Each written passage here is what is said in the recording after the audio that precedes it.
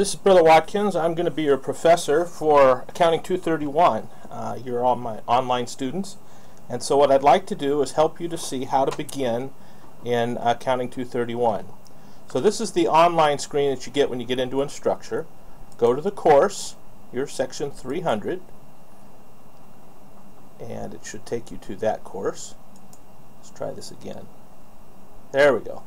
So now you see section 300. This, let me move it over a bit. Well, you can see everything.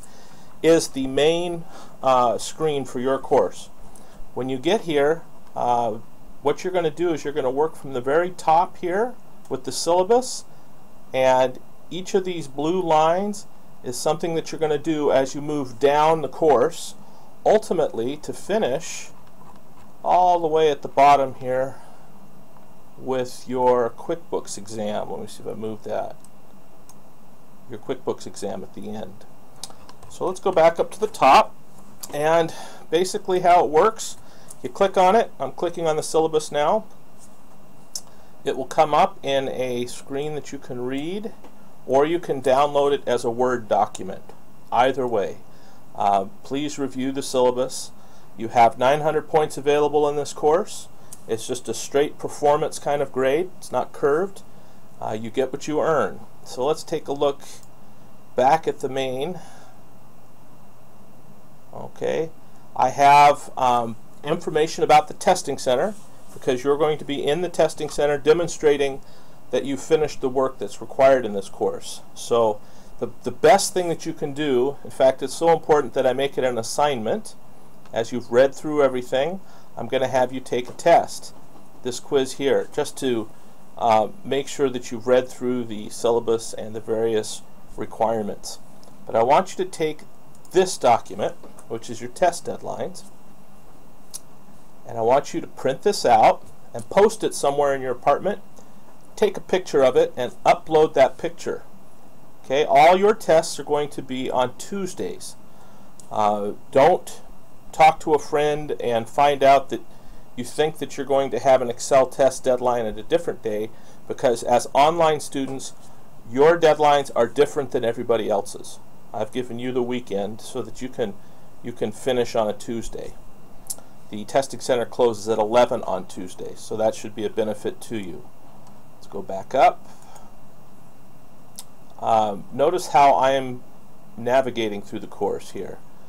On the side here, you'll see the ones here that are in regular type. A lot of students like to use the syllabus. I'll show you how this works here. I would prefer that you don't use the Canvas syllabus, because all you'll see if you open the Canvas syllabus is just the assignments and their due dates. You won't see my various comments and the other hints that I'm making. Okay? So try to avoid this screen. Try to always use what I've set as the home screen, and that will keep you out of trouble. Okay, posting of that test schedule has to be done by Saturday the 18th.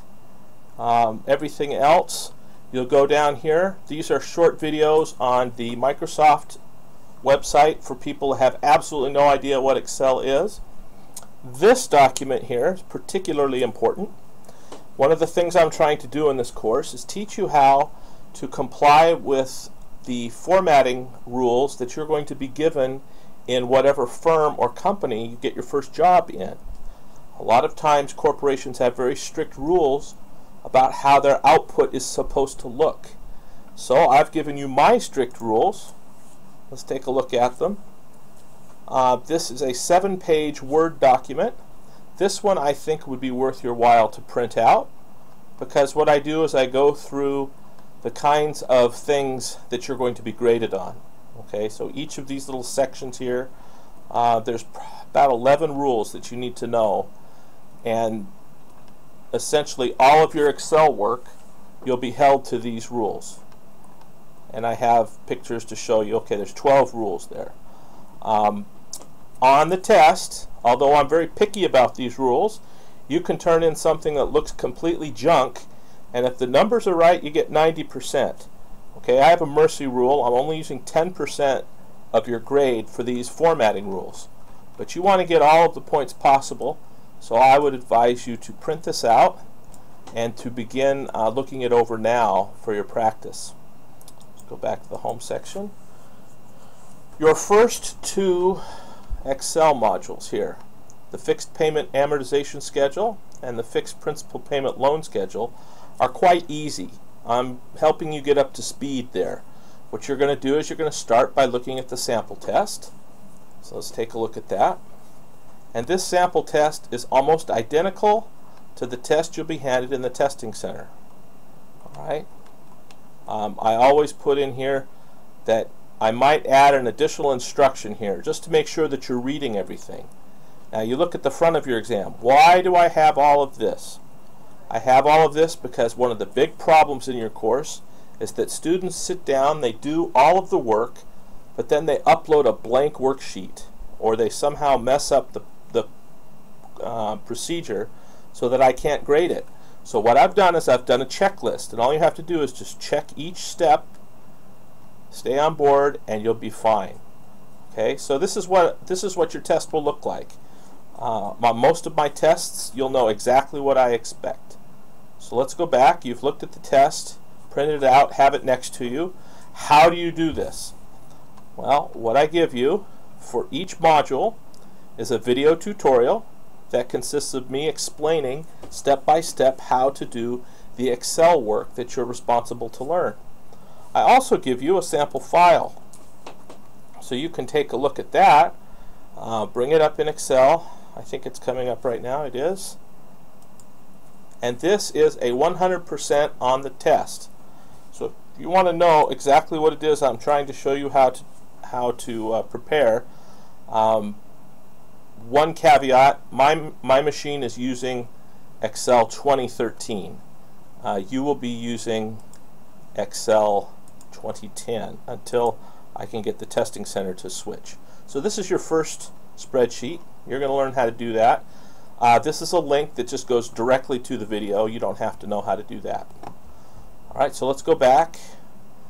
We have two modules, modules 1 and 2, with deadlines on the 28th of January and the 4th of February.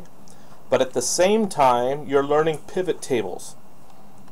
Pivot tables, for those of you who don't know, are a way of visualizing data using the Excel program, but it's really completely different than Excel. It's kind of like a program within a program. You have 25 of these things to learn before your deadline of February 18th. One of the reasons I've made the first two tests easy is so that you have time to get started on the pivot tables. Now, to find the videos for pivot tables, you first click on this introduction. It takes you to a page that will explain some of the pivot tables and how we're going to learn them. And then at the very bottom of the page, here is a link to a spreadsheet. Let's get to the spreadsheet. And the spreadsheet will have a number of pages showing you how to do the pivot tables. I'm opening it now. What I think would be the easiest way for you to go is to take maybe one or two of these little videos. They're 5 minutes roughly each one. Let's pull it up here and start practicing now. Okay, so here's what comes up. You'll see a little password thing. Don't let that bother you. That's just so you can't make changes to it. Type read only, just hit the button and it will open. And when it opens, if you were to print this table out, okay, if you were to go File, Print, and just print out this introduction, I've designed it to serve as a syllabus for you, just on the pivot table stuff. Okay, so you might want to print that out and save it. But for each of these steps, I have a video, and these blue links here will take you directly to a video. So you have to learn these pivot tables, each one. Here's the video. Let me just show you something I show my class students. If you look at the first video, it's going to come up. This is pivot table A1, and you'll see that it has 1,465 views. Okay, let's get out of that. Now, if I were to go back And if I was to go down the list here, say to D5,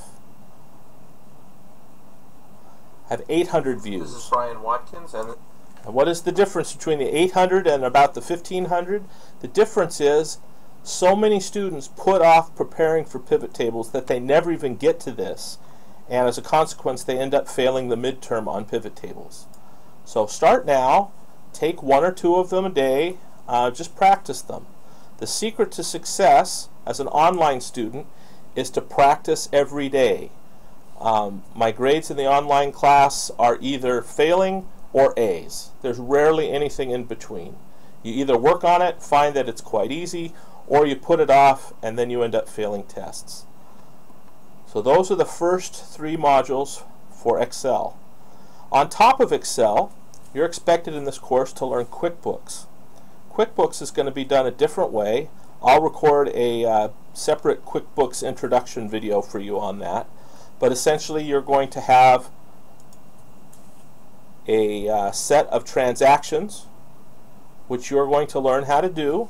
There's an assignment here that's a Word document, and then there's a video to show you how to do the assignment, and then you're going to go into the testing center and you're going to do the same work.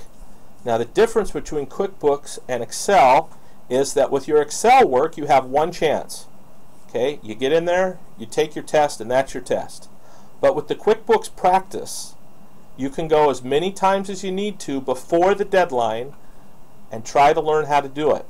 Okay, so hopefully you only need to do it once. You practice in the library or on your computer, and then you go in a couple days before the deadline and you do it. It's done.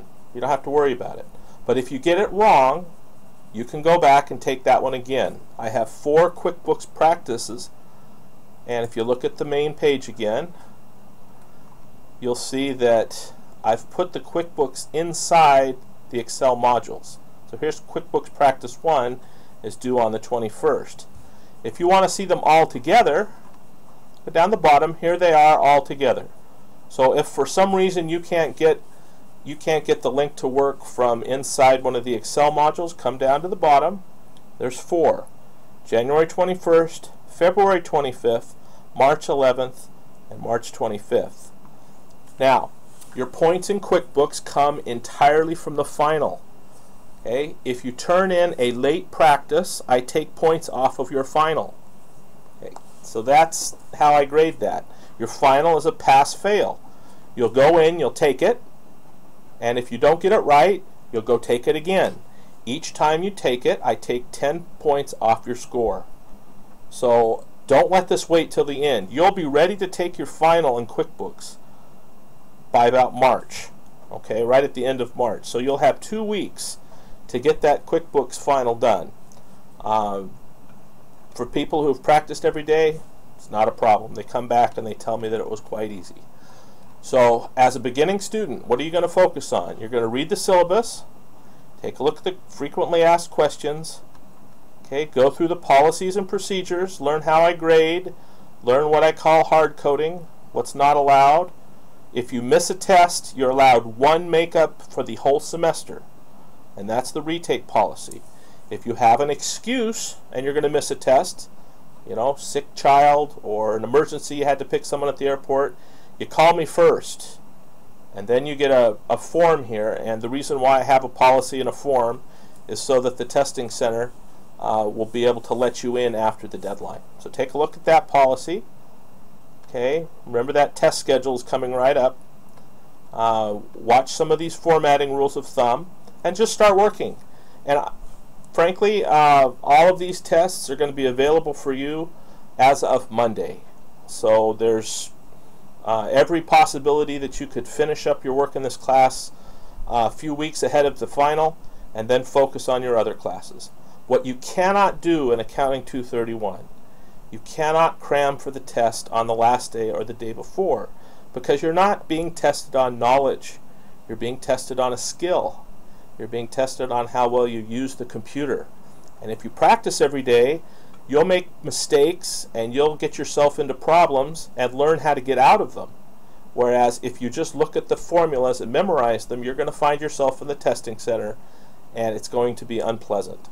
So just remember that. This is a skill class. It's not a knowledge class.